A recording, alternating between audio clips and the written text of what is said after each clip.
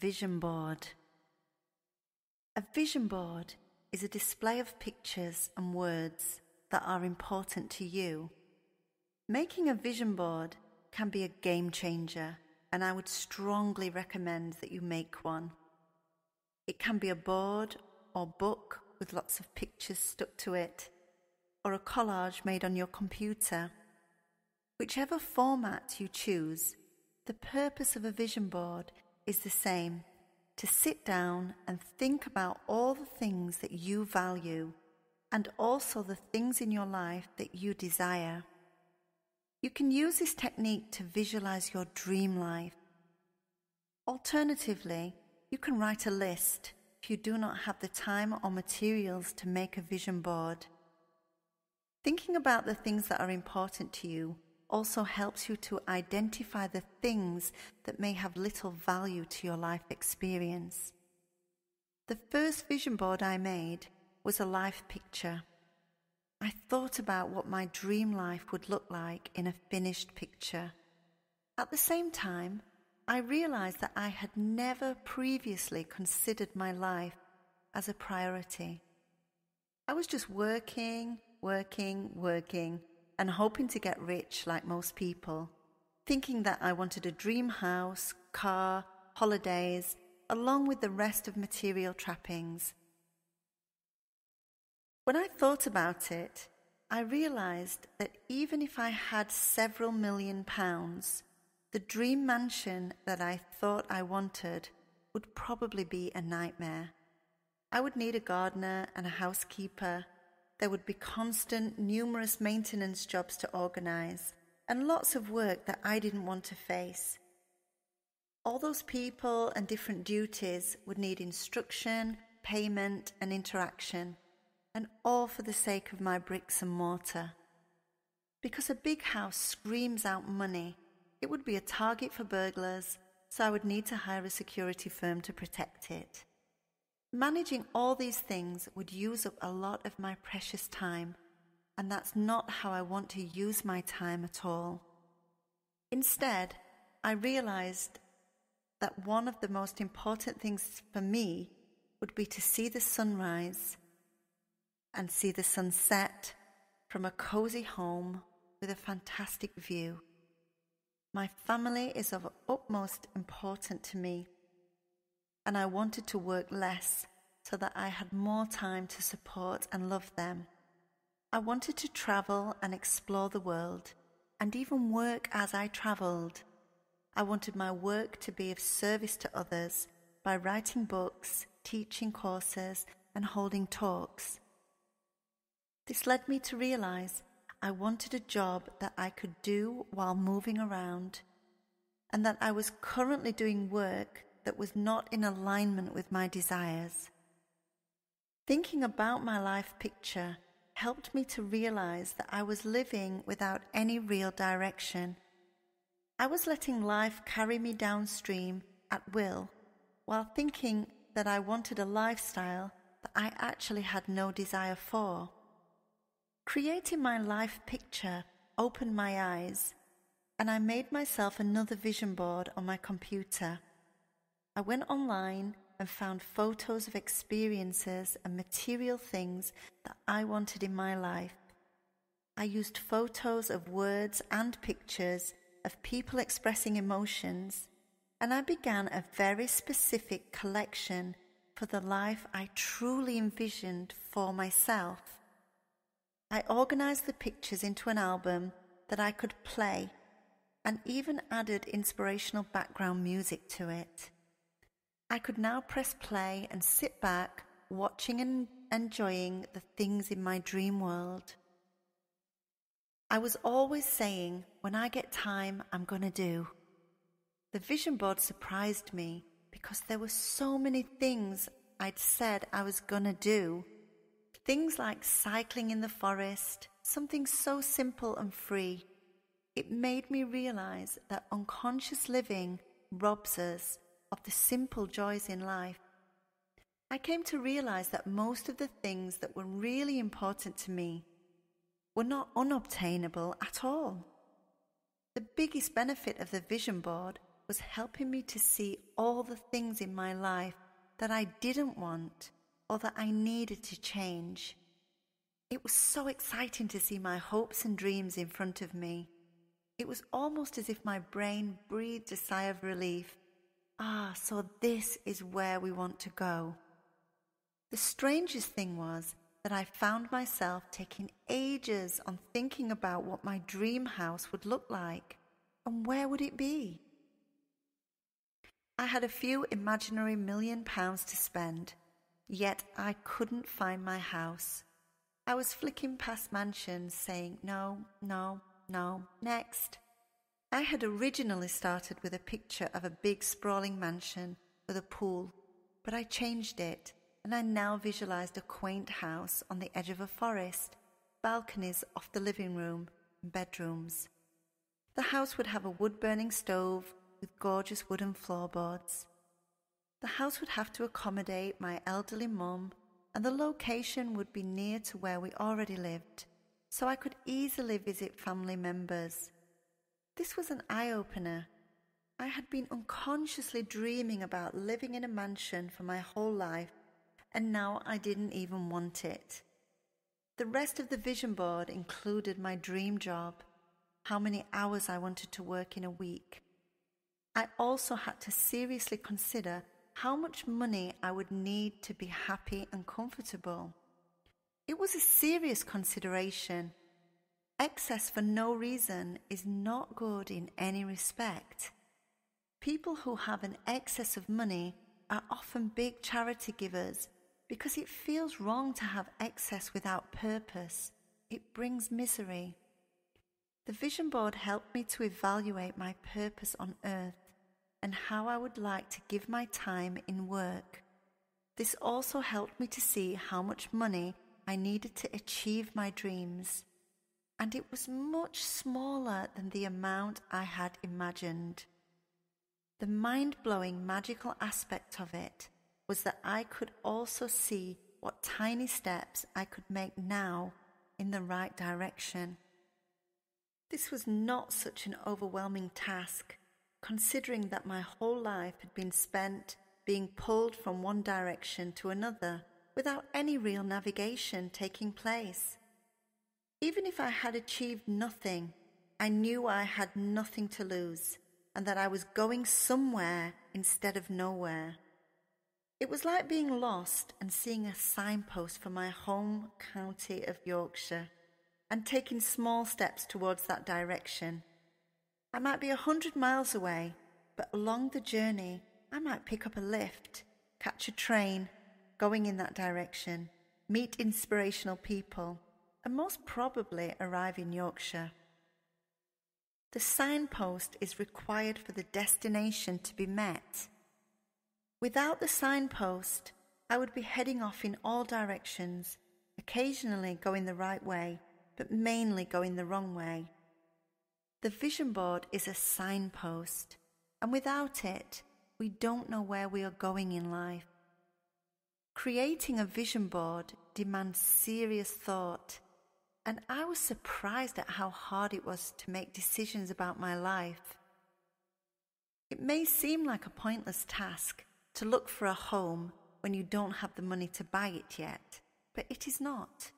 It clearly shows you a projection of what you desire and makes you aware of your dreams in their actuality, rather than as a passing whim. It is extremely important to know why you want the things you add to your vision board. This clarifies that you are serious about what you are creating. If you have put 5 Lamborghinis on your board without thought, then you need to establish why would you really want 5 Lamborghinis? When would you use them? And what for? Does owning 5 cars fit in with your job, travel adventures, and family life? Would you feel irritated if they became dusty from lack of use when you went away? The whys help you to understand your goals more clearly. Maybe you just want them so you can post an Instagram story telling everyone that you made your dreams come true. If this is the reason, write that reason down next to the picture of the cars. This is absolutely fine, providing there is a reason that makes sense to you. We consciously create our reality. As creators, we made the life that we have now. Every decision we made was acceptable to us, and now we are here through our own unconscious creating. If we are creating anyway, why don't we do it deliberately? Your vision board may also evolve as you change. I found myself adding and taking things away from my board. For example, I originally wanted to own a canal boat and spend several months of the year living on it. I changed this to be able to rent a canal boat whenever and wherever I wanted. I did not find the thought of caring for and maintaining a boat joyful. Canal boats need their bottoms treating regularly, they have engines to service, there are rents to pay and boating licenses to pay. I just wanted the pleasure of living on a boat, not the time-consuming ownership. Of course, you may be totally different and get real pleasure from lovingly caring for your boat, but your vision board is not for anyone but you. Your joy is unique to you, and following your joy is the only path to walk. There are many rich people on earth who own too many things and spend a large portion of their life maintaining them. Some people own properties all over the world, but you can only live in one place at a time. And if when you are away, your time is spent organizing care of a property and staff, then this is a big price to pay. Your experiences are precious and they are yours alone. If phone calls about staff and property fill you with dread, then rent the most stunning houses and pass them back to their owners when you are not there. Wealthy people may tend to themselves last, or even never, putting material things before themselves. Making a vision board is brilliant whether you are a billionaire or broke. We cannot build something that we are unclear about, and the vision board needs to be unlimited. Dream big and don't cut corners. You will be able to learn so much about yourself, and the culprits that are taking away your joy will be exposed. What exactly would you buy if you had all the money in the world? What would really bring you a deep level of joy and peace? Take the time to really explore how a week in your dream life would be. Where would you be waking up? And what would be driving you to get up? See yourself and your surroundings. Feel which experiences you would really enjoy and imagine yourself doing them. How would they fit in with everything else?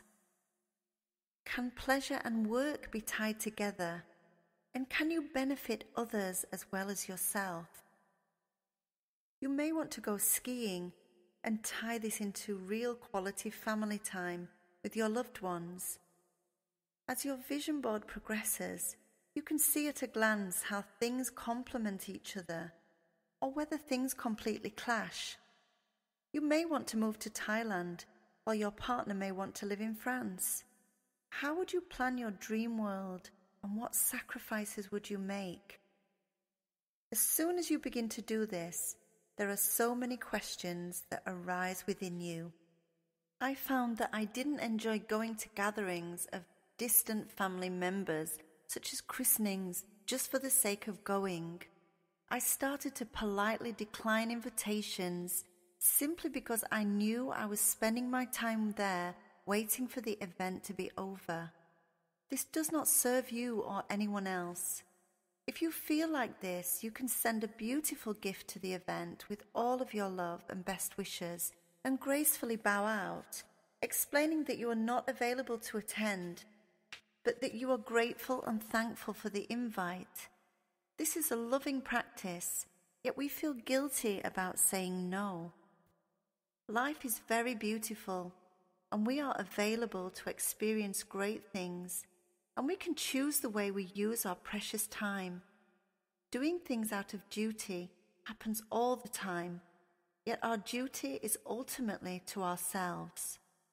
Creating your vision board may wipe out half of your current life events, or you may find that your life is largely very happy. Whatever it may be, a vision board can offer that truth. Living our truth is exciting and liberating. No one else can interfere with this vision because they do not see the world or feel it from the inside of you. Your perception is unique, and your essence is speaking within you. If you feel joy, your deep sense of self is expressing approval. If you feel miserable and a deep sense of negativity, your deeper self is speaking to you and telling you that you are out of harmony with your truth. Some feel that it is selfish to want the best for themselves, and I was also once part of that illusion too. There is such a huge confusion between self-love and selfishness. If you put yourself first, you are equipping yourself with the feel-good energy that is desperately needed to enable you to interact positively with others. Doing something purely for yourself and no one else is a responsible act of kindness. How can we give ourselves to our families and our jobs if we are burnt out? When we try to help others when we are exhausted, we are giving with resentment, and it feels like a robbery. Imagine giving away the last of the food in your cupboard to feed a weaker person. You will both become weak and die of starvation. However, if you eat the food first, you have the energy to go out and seek food in abundance to bring back and feed the weaker one, making them strong too. Teaching each other to take care of ourselves first is essential, and a vision board is an instant snapshot to see the things in life that make you blossom. If you come across someone who believes you are selfish for putting yourself first, then look at them with love and compassion. Know that they are resentful of the feeling of lack within themselves. They are waiting for someone else to give to them, not knowing that the only way they can fulfill that need is through themselves. Having a vision board benefits everyone in your life because they feel your excitement and see your drive. You will be creating an incredibly good example of how to live your life, which you will be able to share with others. Conversely, if our children see us working our fingers to the bone with very little reward, they may learn that this is how life must be. We all learn from the actions of others and consider that this must be a normal and acceptable form of behavior. Establishing our dreams and taking small steps towards them is deeply satisfying. Surprisingly, most people never consider what they really want in life. Most people just settle for how things are. We believe that change happens first and then we go with it. But the reality is that change comes from truly desiring something and then taking tiny micro steps towards it. Creating your dream vision board will totally change your life and eliminate things that are not serving you at all. You don't need to tell anyone about it, and it's not a good idea to ask anyone's opinion of it. Other people cannot see your vision the same way that you do, so they are not qualified to offer you advice. Only you know your dreams, and although you may not have started questioning what they are, I can guarantee that your purpose is sitting there waiting for this day to come. Talking to others about your dreams can make you doubt your ideas or allow them to imply that your dreams are too big, but this is not the truth. Most people look for the things that can go wrong in a situation, And if past inventors listened to the naysayers in life, we would not be taking trips on aeroplanes or having Skype conversations with people on the other side of the world today. Our vision is unique, and providing that we are seeking pure joy and not discounting anything for ourselves, then we will strike gold. When we work towards a dream, the journey we take on the way ends up being the true enrichment of the whole experience. You will find that the journey enables you to meet the most extraordinary people, discover places and situations that you would not have found, and also to personally grow and evolve. Knowing that you are walking your own path in life is very satisfying. I was prepared to start my own small steps by offering my work for free, and that true love for my mission began to pay me back. I appreciated the financial stability of the jobs that I had fallen into, as they allowed me to follow my dreams. Some people look at the size of the dream and just give up, yet it is the smallest steps which require you to take the greatest leaps. If we aim for our dreams, only focusing on the future and giving no quality to the present, then of course we will not move forward. We must consciously work on our dreams with the assurance that we do not need giant leaps or to have it all at once. We do not need to cheat to get there or feel resentful of others who are doing well. Celebrate others and know that the timing is also relevant. The universe is opening up for you with the precise timing to serve you. All you have to do is be allowing. Let life flow with your intention and realize that some things may appear to go wrong, but looking back, you can see that they were necessary diversions. Know that your dreams are coming, but you cannot know the exact trip, mile by mile. Life would be dull and worthless if we knew everything that was coming. Instead, life is unpredictable and even very helpful. You will see signs from the universe helping you out on your journey to your dreams. Some things may materialize quickly, filling you with deep faith. Some things may not materialize, and then you may feel that you no longer want those things and that a change of direction is needed. It may even come to light that you want absolutely nothing and that you feel deep joy from giving service to others. This is the way it is for some, and owning nothing can also bring a deep inner peace.